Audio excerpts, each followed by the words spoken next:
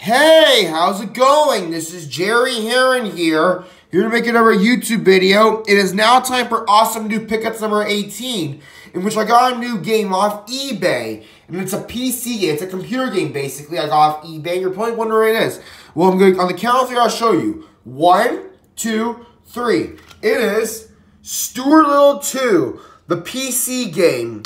And this is from 2002, based off the 2002 movie Stuart Little 2, which I really love a lot. It's one of my favorite movies from my childhood. And this is one of those games that you got out of a cereal box back in the early 2000s.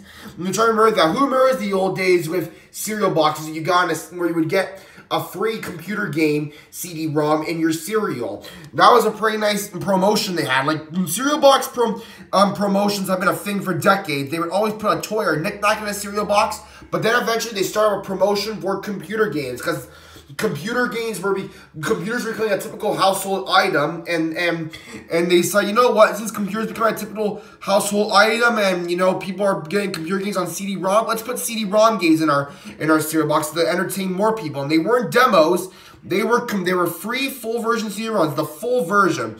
And one of the games you can get in a cereal box was Stuart Little 2, the PC game.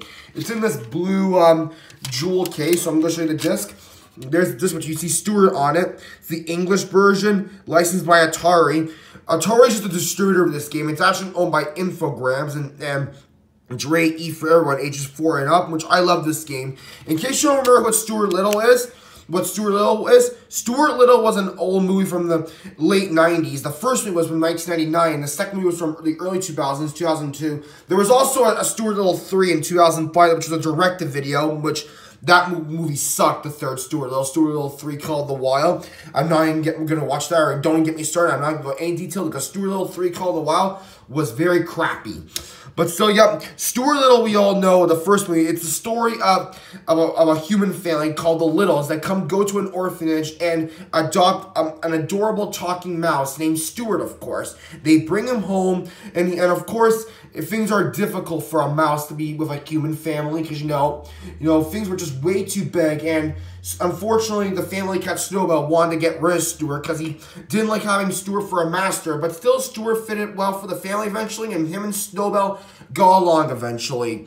In the second one, he goes on big adventures. He meets a new friend named Margalo, which is a bird, and rescues her from an evil falcon, and then Margalo gets lost, and then Margalo goes and Margalo takes Stuart's ring because she was forced to by an evil falcon, and runs away as she was too embarrassed to stay with Stuart and his family. But then Stuart goes on an adventure to find Margalo and rescue her from an evil falcon in the second movie. It's a very good movie. The first two Stuart Little movies are very awesome. They're one of my favorite movies from my childhood.